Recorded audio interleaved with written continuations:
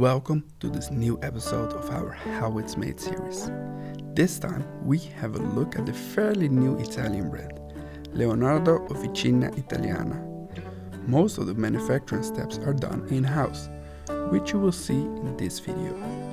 Leonardo Officina Italiana was founded in 2017 by the Matrona family.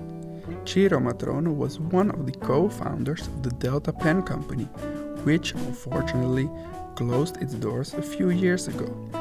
With over 45 years of experience, he is very important in the production process.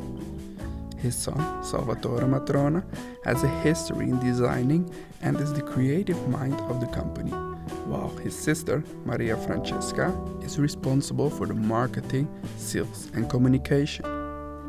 The Leonardo pens are well known for their colorful materials. The blanks that will eventually become the writing instruments are stored in this room inside the Leonardo factory.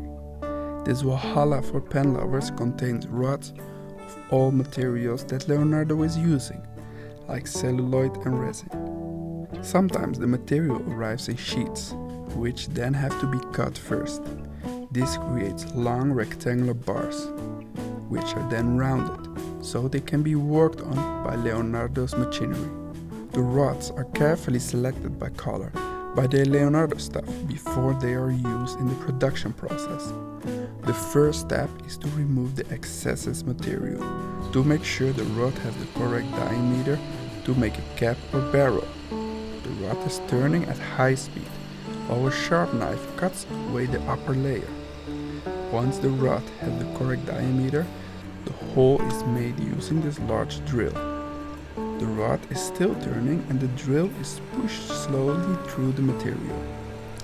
Due to the cutting and drilling, the material feels very rough.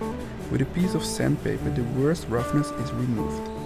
The piece of material is then cut from the rod. And here we have the first step of a new Leonardo cap. The process is done piece by piece and step by step, in the old school way of pen manufacturing. For each and every cutting process, a different drill or knife is used.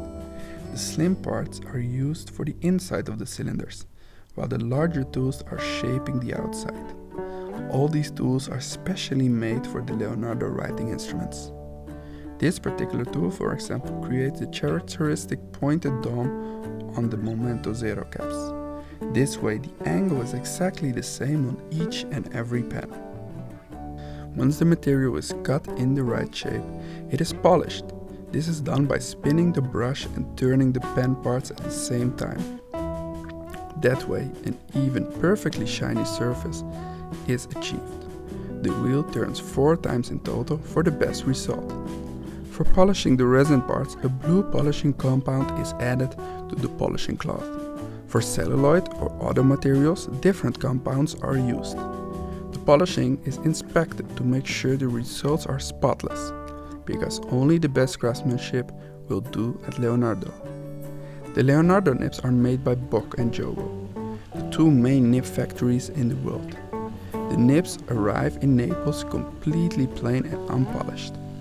Once they come in, the nibs are polished for a shiny surface. After that, the engraving on the nib is done in the facility where Leonardo has its factory. This laser engraving causes some unevenness on the nib, which is why the nib has to be cleaned and polished again. The polishing removes all sharp edges and any dirt from the nib. This step is done by hand to obtain the best result. The cleaning is done with help of this nib holder. It is made from recycled brass that was left over from the production of the clips. This holder goes into an ultrasonic bath to remove all the micro dirt. The feeds that Leonardo uses are made out of ebonite rods, because ebonite feeds are better for ink flow compared to plastic feeds. Just like the resin and celluloid parts, the ebonite feeds are also turned and cut in-house by the skilled craftsmen of Leonardo. The pen clips are cut out from a large sheet of brass. The sheet is first cut in multiple strips, and after that the form of the clip is cut out. As you can see here, Leonardo can get quite a lot of clips out of such a sheet. This massive machine is more than 15 years old and is used to shape the clip. The brass piece is put into the mold and then given its characteristic shape. The famous wheel on the clip is attached with high precision. For this step in production, a lot of patience is required. Once the small wheel is put in the right position, the two tines of the clip are pressed together to keep it in place. The finished clips are then plated by one of Leonardo's specialized neighbors in the Oromare Jewelry Center. The cap rings are pressed into the resin or celluloid of the cap. This way, no glue is necessary, as the materials are connected in a natural way. The Leonardo pens are put together the way Ciro Matrone has designed them.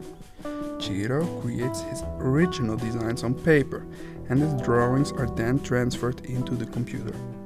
All the individual parts, made in-house or by suppliers, are stored here for the assembly. A writing instrument is a complex structure of multiple parts. This means that even if only one small ring or screw is missing, the pen cannot be assembled. Here we see how a Momento Zero Grande, a piston fountain pen, is put together. It starts with the clip being attached to the cap. This is an important step because it also determines the position of the barrel. After that, the ring and barrel are attached to the grip section to become one solid part. Note that the different resin parts are selected to match each other, based on the motif in the material. As you can see, the famous barrel engraving, where the name of the company and the edition number is engraved, is precisely aligned with the clip. The next step is to put the piston mechanism together and attach it to the barrel. The mechanism screws into the barrel for a strong and reliable attachment. The piston knob is screwed to the end of the piston. The base of the pen is now finished. Only the nib and ebonite feet have to be added. Before the nib is inserted, the inside of the nib holder is checked for dirt and the correct diameter. Then, the nib and ebonite feet are precisely put together and placed into the nib holder. The screwing system and the posting of the cap are checked one last time before the pen undergoes a final inspection. Details are very important to Leonardo. Even the standard international converters that are supplied with the non-piston fountain pens are covered with a metal cover with the name of Leonardo engraved on it. This means that when you remove the blind cap, you see a metal knob, rather than a cheap black plastic. Small details like this gives that extra luxury feeling that you expect from a premium Leonardo fountain pen. As a final inspection, the pens are manually tested one by one by both a staff member of Leonardo as well as Salvatore Matrone himself. Believe it or not a single pen leaves the factory until Salvatore has approved it. The mix between the original Delta way of pen manufacturing and the new and fresh colorful variations on classic models are the key to the success of Leonardo. The passion for writing that the Matrone family has is truly unique. Also, a family business where brother, sister and father are working together to achieve the best result are very rare, especially in the pen creating industry. When you own a Leonardo pen, it is not just a writing tool, it is a piece of their soul, a piece of love, made in Naples.